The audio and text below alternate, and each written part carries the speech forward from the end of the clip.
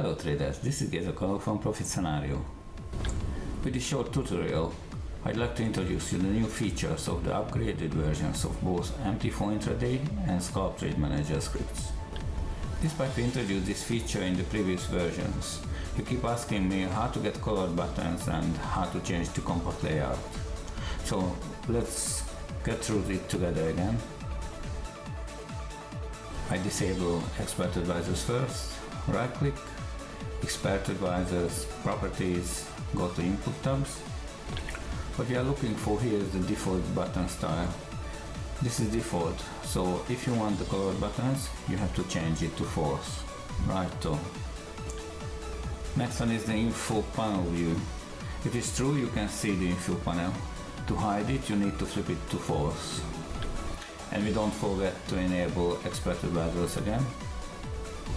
Right, I have to wait until the next tick comes, and there you are. It's beautiful, isn't it? Lots of room around, colorful buttons. What else you need?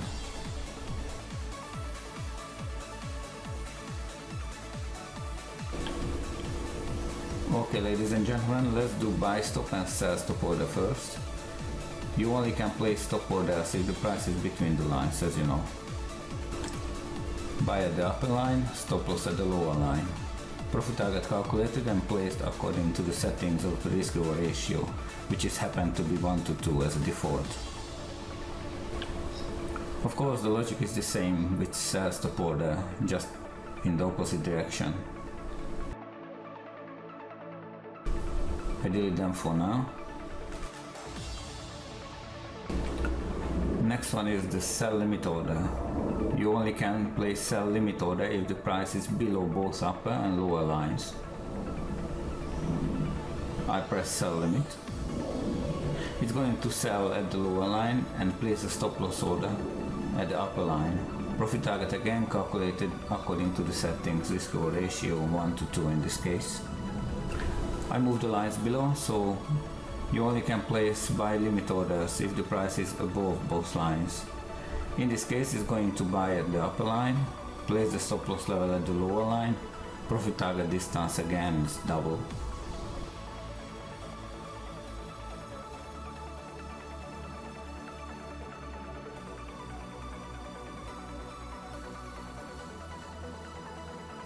Okay, let's make it simple. I simply buy it at the market price now. As you see that the stop loss is at the lower line, profit target at double distance. So how do I move them? It's easy. If you place your cursor above the line, the message box comes out saying drag to modify. Now this is what I don't need. This one comes from the MetaTrader 4 settings. Instead of this, I gently pull my cursor below the line within 10 pixels. That is the key, not on the line, okay? Below the line, slightly. Double click to activate it, and you can drag and drop it wherever you want. Same story with the stop loss level, a bit below the line. Double click so I can drag the lower line further. Again, not on the line, I don't need this drag to modify thing. I gently move below until that message box disappears. Then double click and I can modify it to the level required.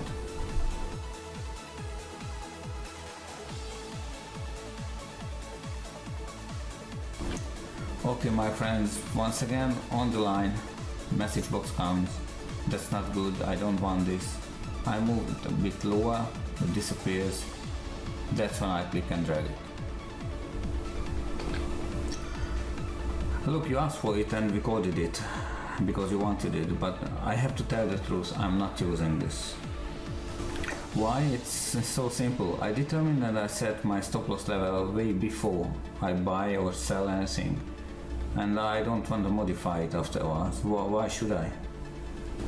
Exactly the same story with the profit target. My strategy dictates the optimal risk reward ratio I should target, and I don't mess with it. I preset it, I enter in the trade, and I just leave it. Anyway, you do it on your way, okay? Make sure you download the latest versions from the website. Thank you for watching. stay tuned with www.mt4trademanager.com.au.